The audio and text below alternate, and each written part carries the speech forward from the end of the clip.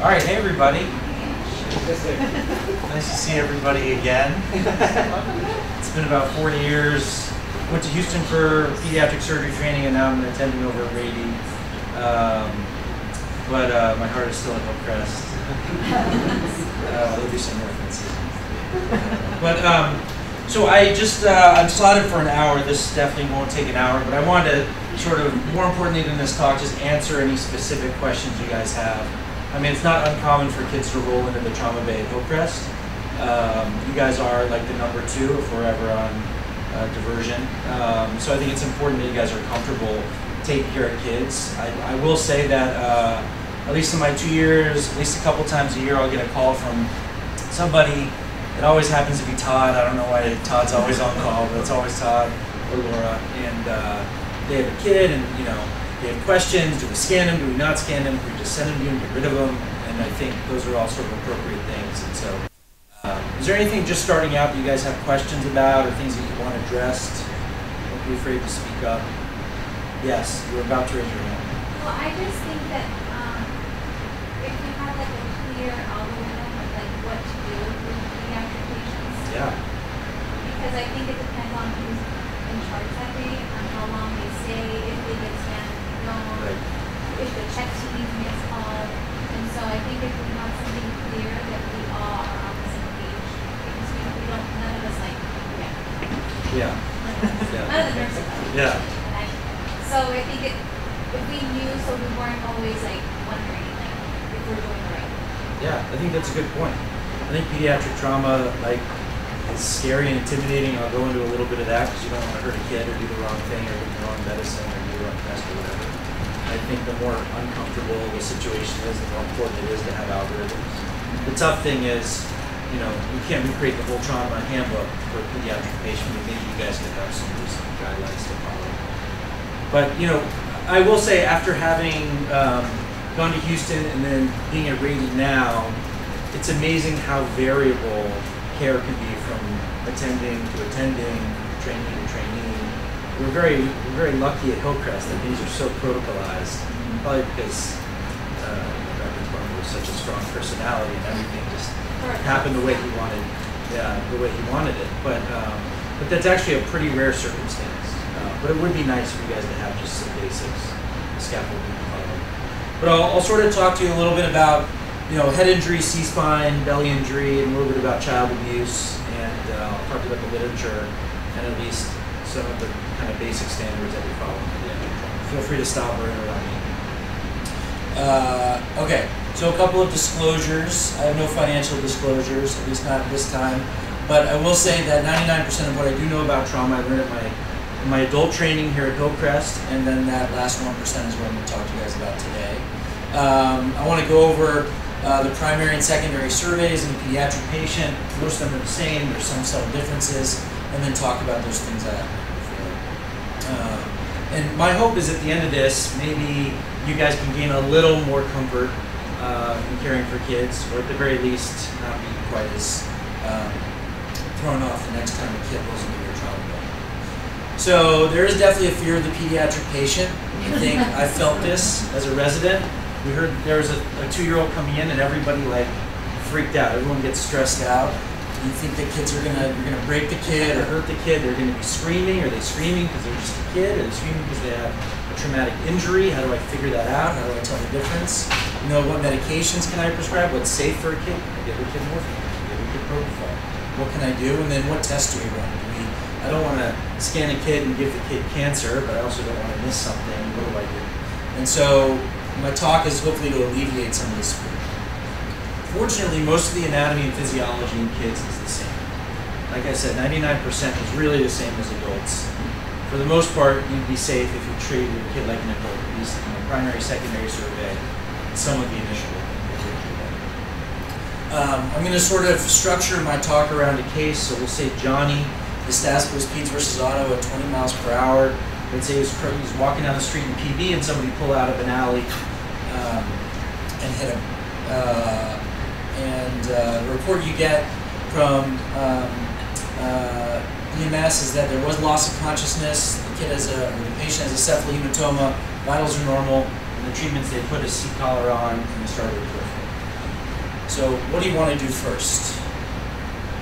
First, I want to know his age and what color he's on the browser. All right, we'll get there in a minute.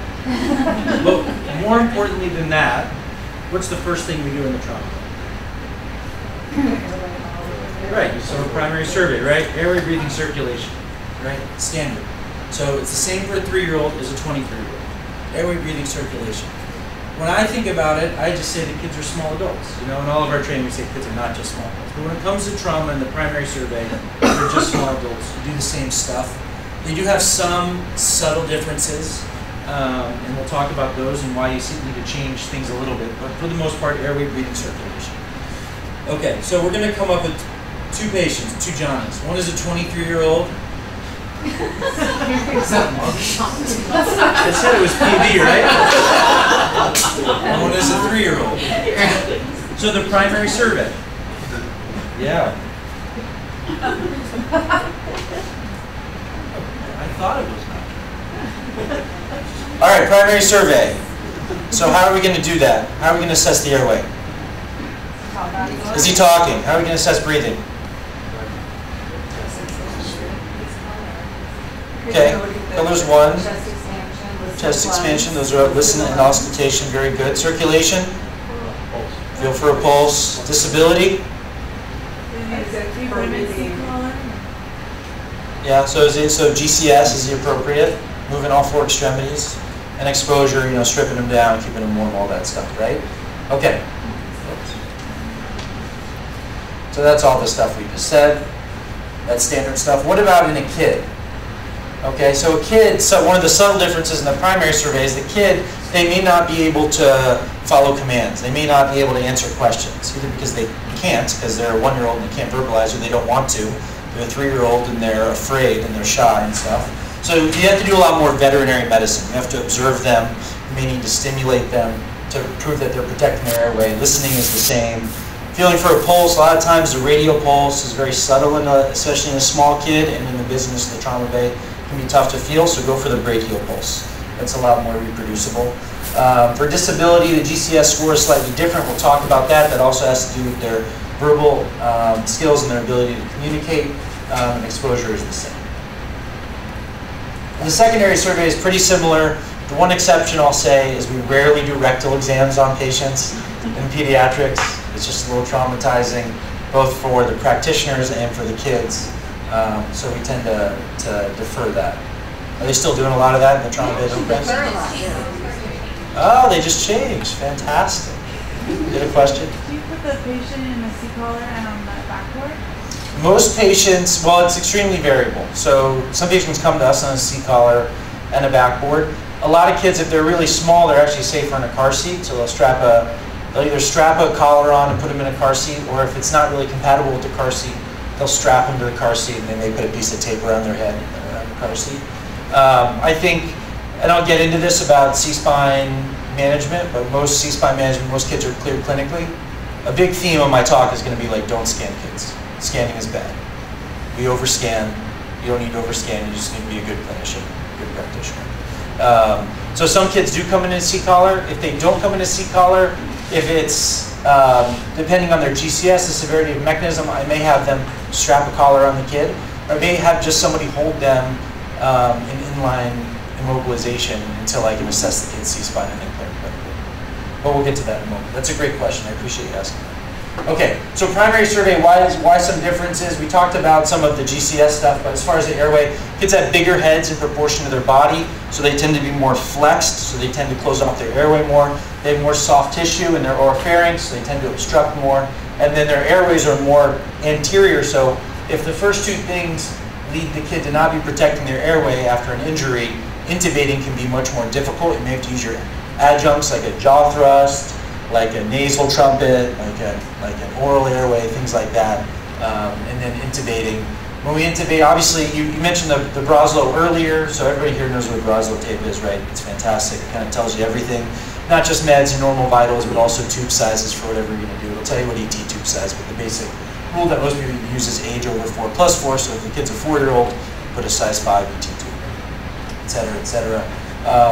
If you haven't intubated, I mean, this is sort of maybe beyond the scope of of you guys, but a good thing to know is when a kid comes in, you definitely want to consider using a glide scope to intubate, especially if you haven't intubated kids very much, because it is very anterior, so you may want to make sure the glide scope is available for whoever's running the trauma for these kids. Breathing, listening to breath sounds is pretty much the same, but unlike adults, most adults get into trouble.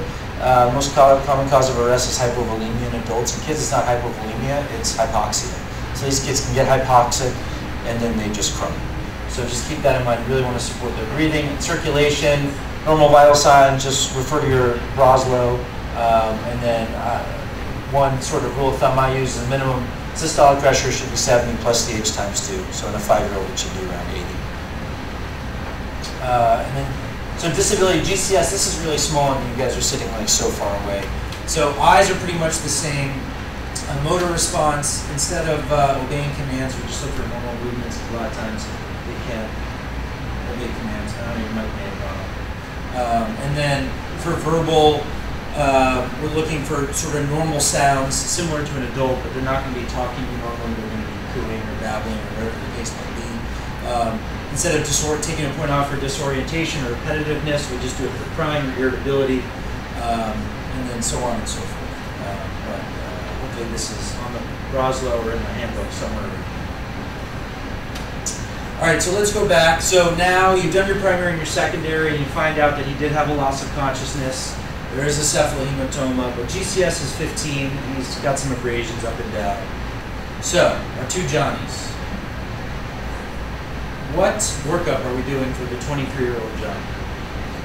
Head CT, right? First thing, head CT. Can't get away from a head CT unless you come to read. Okay, so a head CT, what else? CT C-spine, right? You got to look at the C-spine. What else? Chest, pelvis. You guys want to evaluate the belly? Fast, right? And now you guys have fast 24/7, right? I mean, 4 years ago, we didn't have fast 24/7. And after 11 p.m. when the fast sonographer was gone, we would scan all these patients, right? It's true, right? Yeah. A little history lesson. And then labs. You guys want to get some labs? Why not? It's just a needle. No big deal. Okay. So, in a 3-year-old, I'm basically, the rest of my talk, I'm going to convince you that you don't need any of that stuff to evaluate trauma in this 3-year-old. It's going to be a big change, shift in thinking. We don't need any of that stuff. Okay, so let's talk a little bit about traumatic head injury. We'll talk about head first and then C-spine and then belly. So it's the leading cause of trauma death in kids, and it's the leading cause of trauma in kids. Head trauma annually results in 6,000 deaths, pediatric deaths a year, 60,000 hospitalizations, and 600,000 ED visits. Of those 600,000 ED visits before 2010, before we sort of shifted the way we manage these kids, 50% of those kids got head CTs. So that means 300,000 head CTs were performed every year. And you can fall into either one of two camps. You can say, yes, we are doing a great job at screening for head injury. This is awesome. This is wonderful. Or you can be appalled by this thing and say, how can we be subjecting all these children to ionizing radiation? So, the arguments for the liberal use of head CT, scanning everybody with a loss of consciousness, is you're not going to miss anything. And TBI is the most common injury in kids, so why not scan everybody, right? Kids also are pre-verbal or non-verbal. They can't communicate or they don't want to communicate to you. So just scan them all. The argument against that is that it's low yield. So even though head injury is the most common injury, really having a finding on a CT scan is pretty rare, less than 10% of the time. Most centers, like, we have a CT scanner outside of the trauma bay yet or not yet? No. Still going down to the basement, around a million different corridors and all that stuff. Right? So that's the way it is at most pediatric centers too, although that's changing just as in adult centers. But there's risk with transport, especially in an unstable patient. Many kids need sedation to get images, to get them to sit still. So are you going to take a kid who you're worried about a head injury and start to sedate them just to get pictures? Like, that's so stupid, right? There's a cost, and then there's radiation, and the radiation is not minimal. And there's two variables that make a CT scan much more dangerous for my 3-year-old than for me. And so one is that my 3-year-old hopefully she'll live another 80 years, you know? I'm gonna live another 40 years, we're falling Coumadin, who knows, right? So there's a lot more years for those malignant changes to take place. The second thing is that kids have a much higher metabolism. Their cells are much more active, they're dividing more often. With those divisions, you can hit it with ionizing radiation, you're much more likely to have some sort of error in division and lead to malignancy. So those are the two reasons why CT scans, radiation in general for kids is bad. So, lifetime risk of cancer death from a head CT for a 1-year-old is 1 in 1,500. For a 10-year-old, it's 1 in 5,000. Most kids are somewhere in between that present to us, right? And that's a lot. That's not nothing. And remind me, how many annual head CTs are we doing a year? So 600,000 kids were presenting, 300,000. Let's say most kids are somewhere in the middle of that. So let's say there's 1 in 3,000 has a death from malignancy. So that's 100 a year. That's a lot for a test that may or may not be needed to help manage the patient. So that's not good. So a bunch of people got together and they said, that's not good. And they said, how do we figure out how to weigh these risks and benefits? The benefits of scanning and really identifying injury versus the risks of radiating a kid and really not finding anything if nothing's there. And so they came up with a trial that was a multi-center trial called the PCARN study. And this is like one of like just 2 or 3 things I want you guys to take away from this. Is PCARN. Burn that word into your head. PCARN, you can Google it. I'll show you a link where you can go to like online, a little calculator. You click 2 buttons and you decide if a kid needs a CT scan or not. Very, very simple. So they wanted to find a clinically easy tool to determine if a kid needs a head CT. And why would a kid need a head CT? Would they need a head CT if there's like a little bleed that's never gonna need a difference in management, craniotomy, hypertonic? It doesn't really matter, right? All that really matters is if you have something that requires intervention. There's probably a ton of people walking around who have head bleeds all the time from like concussions in football, falling, fights, whatever. They don't come to our trauma bay, but they're just fine. They're not like, family members aren't finding them dead on the couch the next day. They just have a little bleed and they survive. And I know that's, for me, that was a hard thing to understand, you know, because we see, you know, all these horribly morbid head bleeds that roll into Hillcrest. But the truth is that you can have TBI and then you can have really clinically significant TBI. And so that's what these authors were trying to delineate. So they defined that as a death, something that needed a neurosurgical intervention like a bolt or a cranie, if they need to be intubated because their GCS was so depressed, or if they're in the hospital for more than 2 days. And otherwise, like, who cares if you find a head bleed? What's the difference? You know, is it worth radiating a kid just so that you feel better that you know it's there? So they basically had an algorithm. They had 40,000 patients, 4/5 of them they studied, and then 1/5 they used as a validation group. And they looked at all these different variables for kids that could communicate above 2, kids that couldn't less than 2. And then they had some algorithms. So I don't think you guys are going to be able to see this, but basically, if you have a normal GCS, or if you have an abnormal GCS, or if you're altered, or if you have a skull fracture, you need a head CT. The chance of having a significant TBI is 4 to 5%. So you need a CT, right? But if your GCS is normal and you're not altered, you don't have a skull fracture, even if you had a loss of consciousness or you're puking or whatever, then you look at a bunch of other variables and then you decide. And I won't go through all the variables, but basically you can decide based on this study if the kid needs a head CT. Even if they lost consciousness, even if they got hit by a car, even if they're a kid, extremes of age. I like that she corrected an indication for a CT scan as extremes of age. It's really just old age, not young age, because it's definitely not how we treat kids. But why don't we take a second, let me see if this, and then they validated it. It's like super sensitive, super specific, you almost miss nobody. And then a lot of other centers have validated it.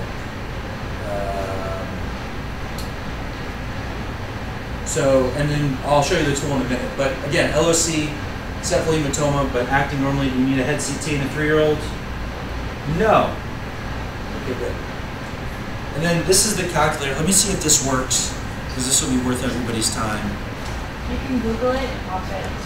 Oh, perfect. Okay, so, wait, how do I... Okay, let's move on to C-spines. So C-spine, how are we doing on time? Good, I got a thumbs up in the back. All right, C-spines. So it's really, really rare in kids to have a C-spine injury. Like really rare. Kids are pretty flexible, they tend not to have C-spine injuries. We'll get into what injuries they do have if they have them. It's only happens 1 or 2% of the time in really severe blunt trauma. Most of the time, kids with severe blunt trauma, it's an MDA, and they're strapped into a car seat, and they're not going to get injured, at least not in their C-spine. They're very well protected. This is what it looks like if you try to put a C-collar on a kid. It's all over the place. None of them fit. The kid hates it. They're screaming. They're crying. It's upside down. The nurses put it back on wrong on the floor. It's not worth doing in most cases. Kids less than 8,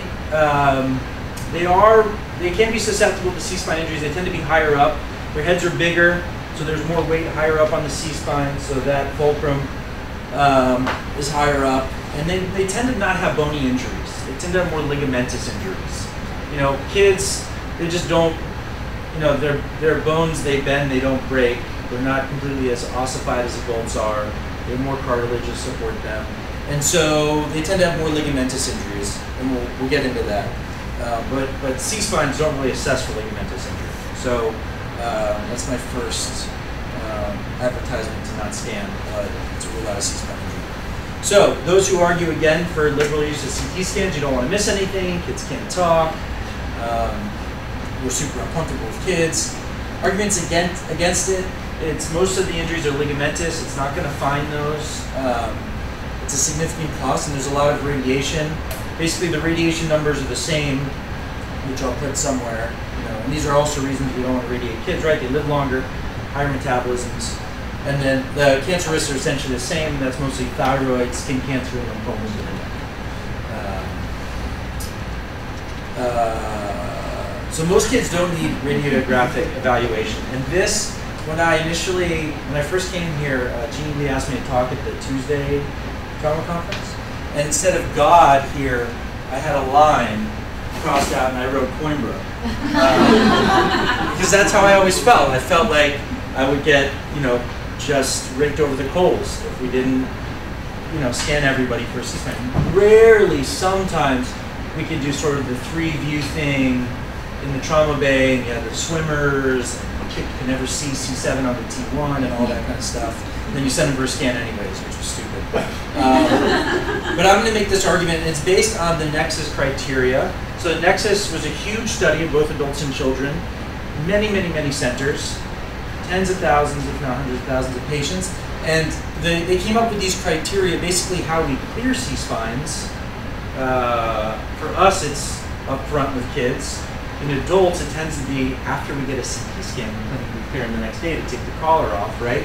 And so we're making sure they have no midline tenderness, they have good range of motion without pain, they have no focal neurologic deficit that makes us think they have a cord injury, they're awake, they're alert, they're not wasted, and they have no distracting injury, right? And then we can take the collar off. But we do that up front without the CT scan. And this was based on a series of 3,000 kids, and that had 1% C-spine injuries, and it was almost perfect. So you can't see this, but this is our C-spine protocol at Grady. And this is what is at the big trauma centers for pediatrics. And this is going to blow your mind. Okay, so we do the Nexus thing. We clear them in the trauma bay. Let's say they can't be cleared. Right? Let's say they have midline tenderness. So we leave the collar on, or we put a collar on. And then what should we do? Scan them, right? No. We don't scan them. We get a lateral C, just to make sure there's no horrible step-offs or anything. Lateral C, and then we let them chill out for a few hours. Right? They're all worked up from the accident. There's a bunch of strangers. Now we've done our primary or secondary. Mom has been able to come in, calm the kid down. The kids had a popsicle. We reevaluate. Then we can clear them. Most of the kids can be cleared at that point. That's great. Collar comes off. No radiation. No cancer down the road. Let's say they're still tender after a few hours. Lateral C-spine's negative. Then what do we do? Okay, MRI is one option. What else? I like that nobody's saying CT scan. That's great. My job is done. Well, I would have thought scan them. MRI or CT. MRI, you know, you have a tech. Most of these kids are going to move for the 45 minutes of the scan. You're going to have to sedate them for that, so there's some benefits of that. So, but actually what we do is we just send kids home with a collar.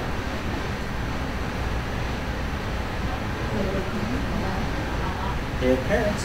They will. They're not like the 23-year-old PB guy. As soon as he gets home, he's taking that off. In the Hillcrest parking lot, he's taking that off. But these kids have parents. You think that mom is going to let that kid take the collar off? No way. No way. They keep it on for 2 weeks, and they go to ortho clinic, and then they're clear. So that's the hotness. That's how we take care of kids with C-spine injury.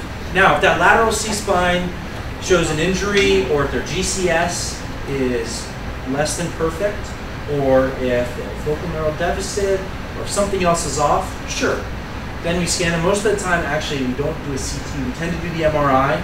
We tend to sedate them because at that point, it's probably worthwhile. We're probably going to find something significant. But that's what we do. So try to clear them clinically. Most kids clear clinically, done. No CT scan. If they can't be cleared clinically, collar on, lateral C-spine, give them a few hours, let them chill out with mom. Reassess. Most of them, collars can come off, they're done. Those that can't, go home with the collar. No CT scan. That's our algorithm. That's the algorithm in Cincinnati and Kansas City and really, really big pediatric centers. Okay, so we said for the 23-year-old, we're going to have the Hillcrest, we're going to do CT head, CT C-spine. We're going to do a FAST, chest x-ray, pelvic x-ray, labs. And for little Johnny, 3-year-old Johnny, we're not going to do a head CT and we're not going to do a C-spine CT. Right? Right. Okay, what about evaluating his belly?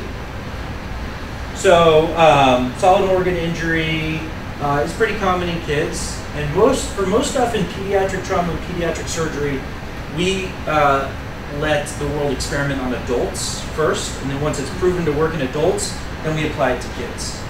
We don't like experimentation on kids. The exception happens with solid organ injury. So, in kids, it's thought that their immune systems aren't as good. If they have a splenic injury and we have to do a splenectomy, the kids more at risk for having infection post-op, they can live longer without a spleen and all that stuff. So the thinking in pediatrics, this is back in the 80s and 90s, was let's just watch these kids, transfuse them a couple times and see if we can get away without taking out their spleen. And lo and behold, we could. And then we did the same thing for liver injury, kidney injury, and it turns out it worked great in kids, and then the adults started doing the same thing. And it works well in adults. And when's the last time, maybe it was recent, but I don't know, when's the last time you guys did a splenectomy? Recent, a while ago, you remember one? Pretty rare. When's the last time you guys had a splenic lap in the ICU at Hillcrest? Last week. Okay. So that's that. So I think that becomes my second bullet point. As far as working kids up, that's not based on mechanism or based on the fact that they are a trauma. It's based on how they look clinically and what their labs and their x-ray shows. And that's what most places do. So, and CT, unfortunately, is still the gold standard for that. FAST in kids is good in older kids, but the problem with FAST, so how does FAST, what are we looking for in a FAST? Fluid, right?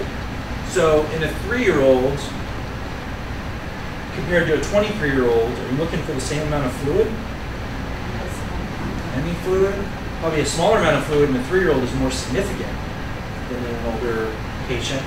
But also the ultrasounds just aren't as sensitive to pick up a significant amount of fluid with a 3-year-old. It's just not going to see it, or you're not going to know what to do based on that information. So for that reason, FAST hasn't really caught on in kids, although I love it because I've been trained here, but it's just not great for younger kids. For teenagers, kids that have gone through puberty, it's fine. And then now we sort of OBS patients. The other thing we do in kids, we weren't doing it at Hillcrest, at least when I finished, was kids with like a low-grade splenic lac, like a 1 or 2, just go to the floor. At Hillcrest, everybody with any little blip of anything is in the ICU. So I don't know, I don't want to comment on that, but in kids it's safe to put them on the floor. They're fine.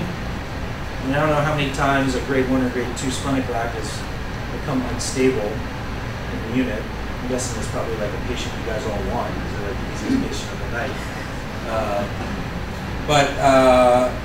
So at least we do that in kids. Maybe that'll permeate into the adult world at some point. I think part of that here is that we don't put pediatrics on all fours. Right, but I mean adults. Not adults. No, but what about an adult with a grade 1 spinal Yeah. graft? Yeah. Oh yeah. Yeah, well, why do they miss it? Okay, and how often do you have to transfuse it? Very often. So, I don't know. Something to think. Kids, we don't do that. ICUs are bad places. A lot of bugs, a lot of oversticking, a lot of over triage. So we try to avoid that. This was a multi-center study that I really like, that a lot of people really like, and it determines how to figure out if a kid needs a belly CT. And it's based on 5 criteria. And these are all 5 criteria that you can figure out in your trauma bay if you're a little bit patient. And then you can decide if you need to go on to a CT. So the first is if they complain of abdominal pain. So if they're saying that their bellies are hurting, then I'll just point out what these numbers mean. So that was 21% of the study population. 25% or a little more of people complaining of abdominal pain had an intra-abdominal injury, but only 6% of those had an intra-abdominal injury that required intervention. But still, that's pretty significant.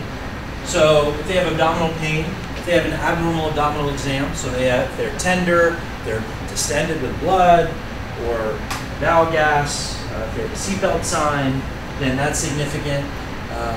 If they have an abnormal chest x-ray, and that says that there's been a lot of blunt force trauma to the torso, so it's like fractured ribs, a pleural effusion, things like that. They're more likely to have an intra-abdominal injury. If they're AST, so if one of their liver enzymes is not just a little elevated, but significantly elevated, 200, we'll scan them. And if they have an abnormal pancreatic enzymes like lipase or amylase, we'll scan them. And we basically figure out all these things in the trauma bay. We send the labs off, we wait the half hour for them to come back, and then we decide on whether or not to CT. Because again, CT scans are better. Okay. And if they don't have any of those, the chance of actually needing intervention in this study of many institutions, thousands of kids, was 0. If they don't have any of those 5 things, the chance of them actually needing a doctor or a nurse or an ICU bed or an operating room is 0. So what's the point of scanning them? Just to make us feel better. Okay, let's talk about child abuse for a minute. Non-accidental trauma. It's surprisingly uncommon here in San Diego, maybe because everybody's happier here in San Diego, and it's sunnier, and it's wonderful, and parents don't get stressed out. But in Houston, where I trained, I'll tell you, it was all the time. Several times a week we were admitting kids with NAT. It was constant. People were very unhappy. I don't know.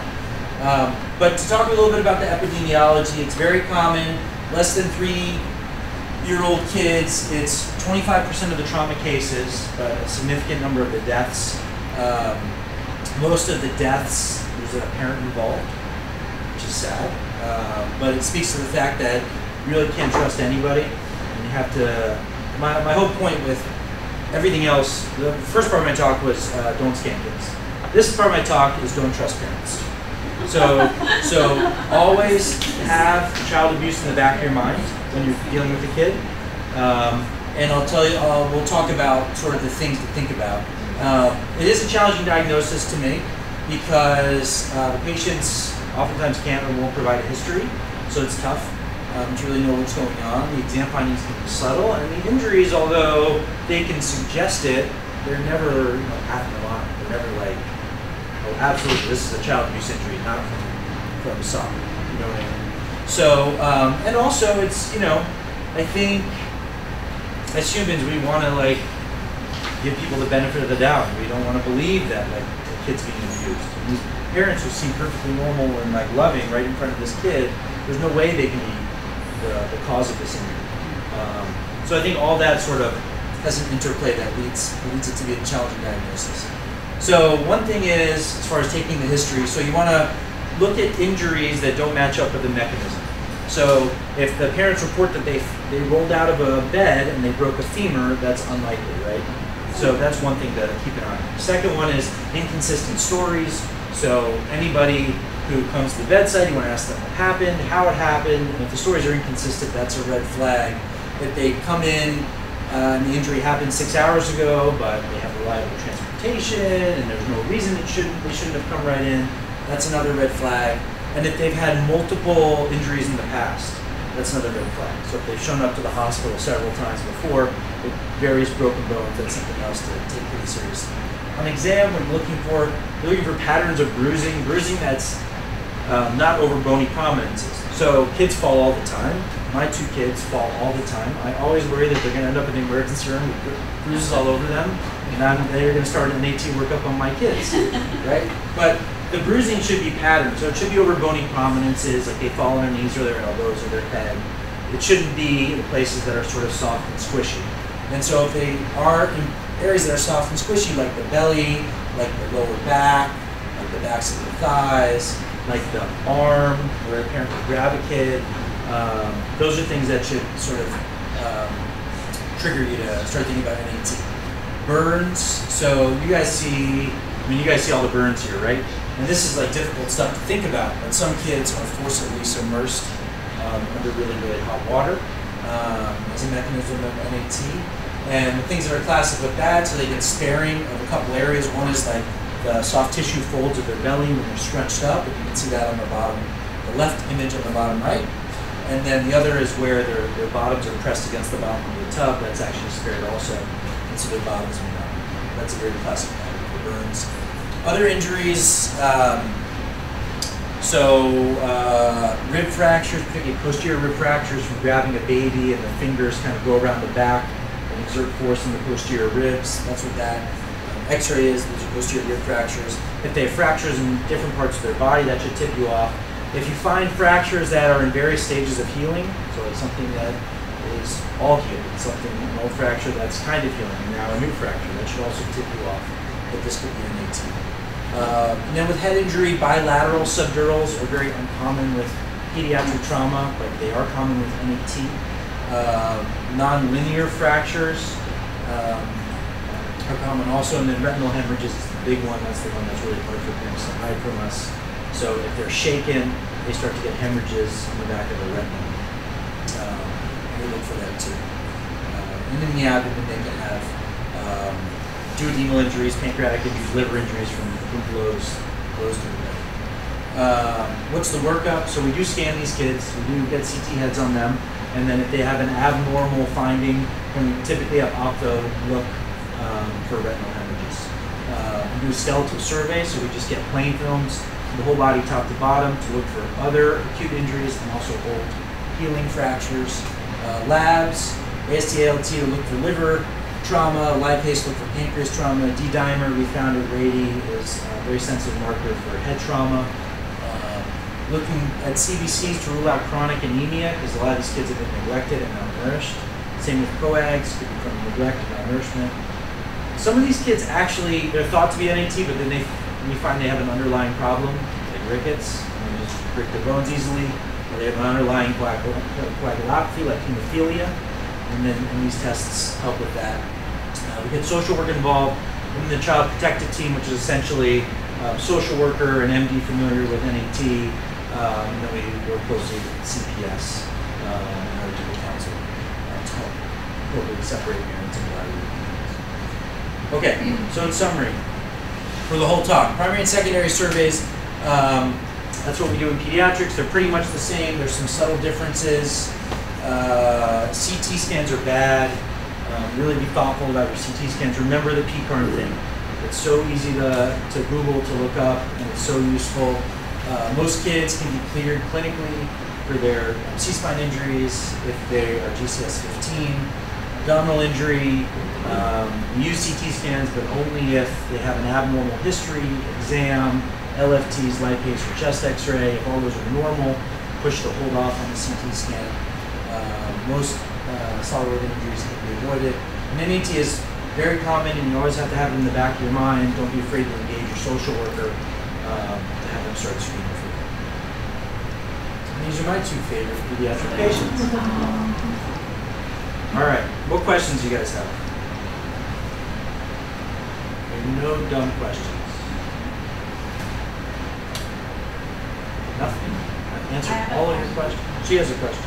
So when you guys have a pediatric patient come in a car seat, let's say they were in a motor vehicle accident. Yes. Do you do their assessment with the patient in the car seat, or do you take them out of the car seat? Right.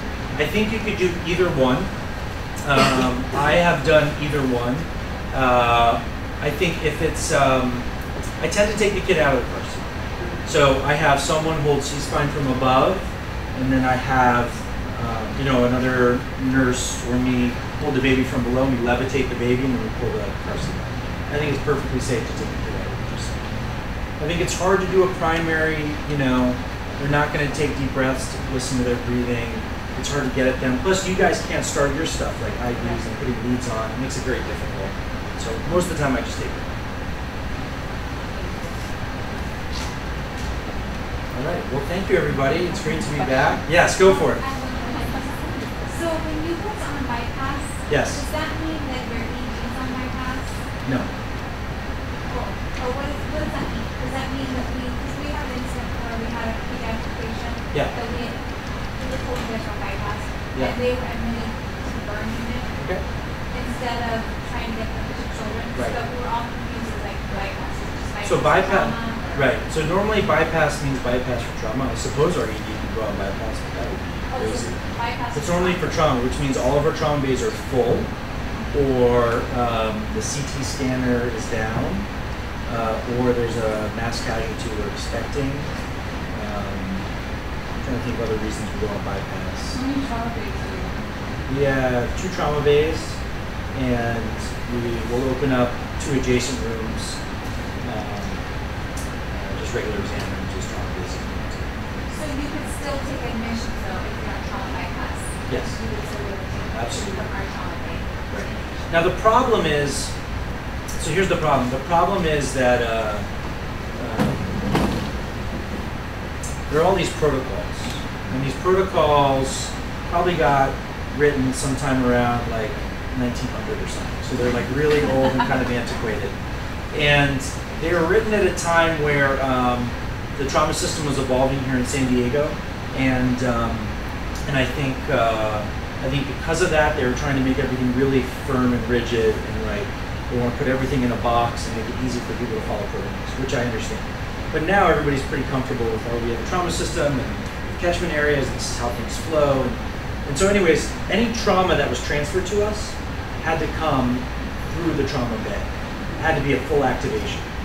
Couldn't be just, let's just transfer them to the ED, have the ED accept them, and have the trauma doc evaluate them as a consult.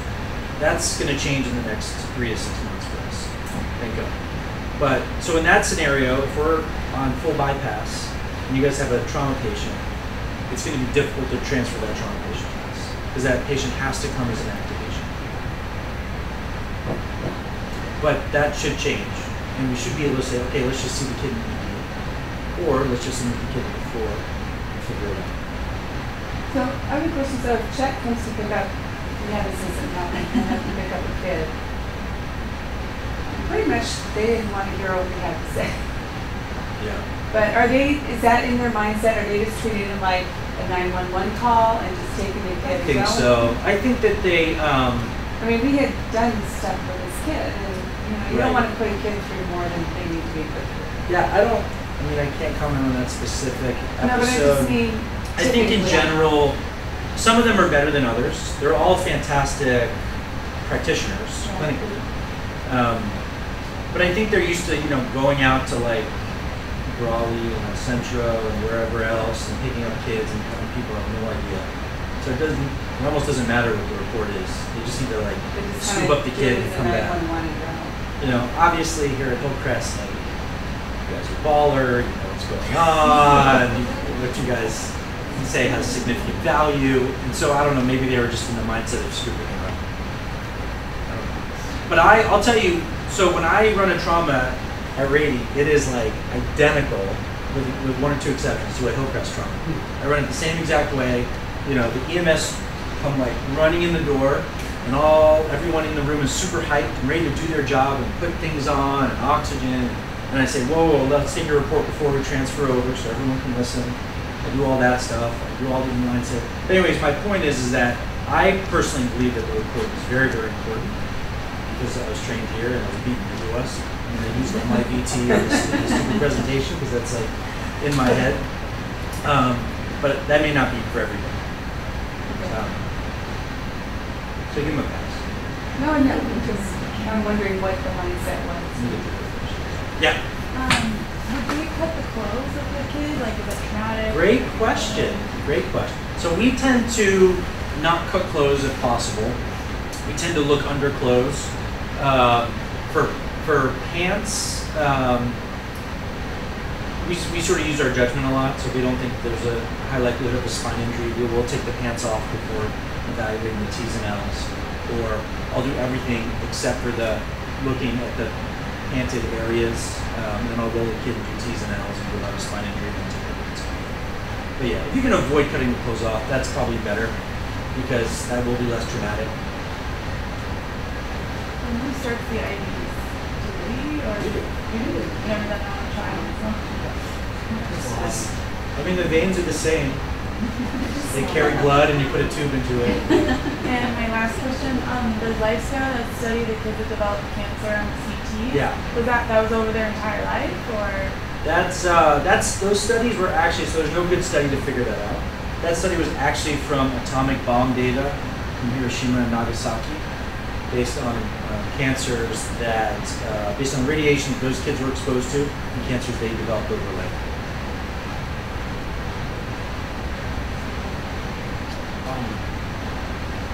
Recently took care of a couple minutes ago. Sorry, I don't know. No, I'm good. Is that right? No. No, that's, we have like 15, 20 minutes. You're good. Okay, good. Okay, so 10-ish year-old girl, I believe. 9-year-old sister. Brother and sister in the car. The patient that I took care of, we were concerned that she might have a seatbelt sign. And we did a fast that showed free fluid and got the sets. Caveat was kids are juicier than adults, so we would expect some free fluid. So I just wanted to put that out there to see if that's accurate at all, or if that can inform me better in the future. And then the other thing was that we didn't end up getting IV access on her because we attempted a couple times and started crying a whole lot, and we just didn't do it. Right. Because we had already called Chet and we knew that she was being transferred, and she had normal GCIs, and scanned her. Like if you could, that's positional blends, super back. Right. Right. I think, so there are a ton of kids, like this Johnny kid I put up, he would not have got head labs, he wouldn't have gotten an IV in our trauma bay. There's a ton of kids that we don't start IVs on. I think a kid, a kid with abdominal tenderness, I'd probably push to start an IV on them. I mean, there's a chance they could have some sort of solid organ injury and become hypovolemic and maybe benefit from fluids. But I mean, if you can't get it, you can't get it. And the Chet team nurses, they're also the people that we call to start hard IVs on the floor. So it's not unreasonable to wait for them, and then they can decide if they want to try to start an IV before they get up. I think that's very That was reasonable. just part of my performance. Yeah. Yeah. Yeah. Yeah, I think that's fine. I did have a resident in the Bay at that time who had recently done, or it was fresh in his mind when the patient that raised his knee was basically comforting me. So I was like, oh, we're not going to scan him, we're not going to put him in. Oh, good for him. They do that there. They just observe them. That's I was awesome. like, really? That's true? Yeah. Good. Okay, then I guess we'll just send them off. Yeah, that's true. That's true. And then other things in kids, littler kids. So the saphenous is a really good place to get an IV in little kids. Do you guys have one of the vein finder things? You should have anesthesia office. Big time. Yeah, Office. it's not bad. What size do you? 22, 24. But you can use the vein finder on the saphenous, and that's normally a slam dunk. It's a little easier to hold their leg too. that would be somebody that were clinically a lot more worried about that IV access was necessary. Yeah, I mean, I think clinically if you're worried. Yeah. Yeah, I think a seatbelt sign, and a lot of this is my bias just from training here, but that's a lot of force. That's one of those criteria in that multi-center trial. I think it's reasonable to go to great lengths to try to get an IV in that kind of a kid.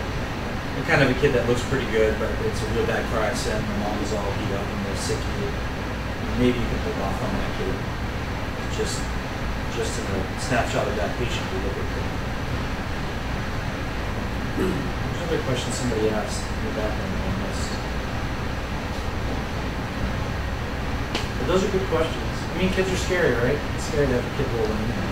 You don't want to hurt the kid, and you don't know what you know applies to the kid. For the most part, it does. It's good to do that.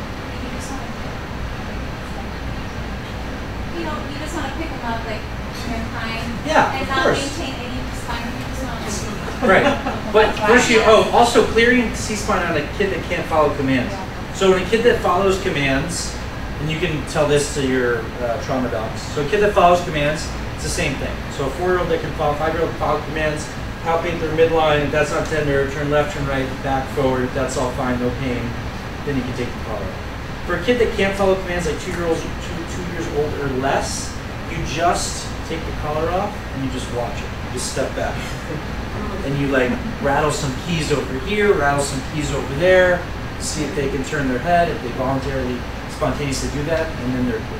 I mean, and you palpate, but that's how you do it for a little baby. And that's it. And then you can pick them up.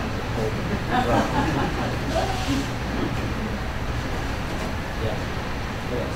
I think that's always difficult when those little infants come into the trauma bay and we're not really certain how to get them out of the car seat. We Right. pick them up, we hold them, and then we put them down, and somebody holds manual C-spine, and we've already kind of manipulated them around, so it's always a challenge. So that's Yeah. the information. Yeah, I would just have somebody on the C-spine and head, Yeah. and somebody with the hands under the back and the bottom, and just levitate the kid, slide the car seat out, and put the kid down. And you can, I normally do that once the car seat is on the trauma bed. Yeah. I normally transfer the whole kid over with the car seat onto the trauma bed, and then I let EMS get out of there, and then I levitate. And then they just lay on the table. Just lay on the table.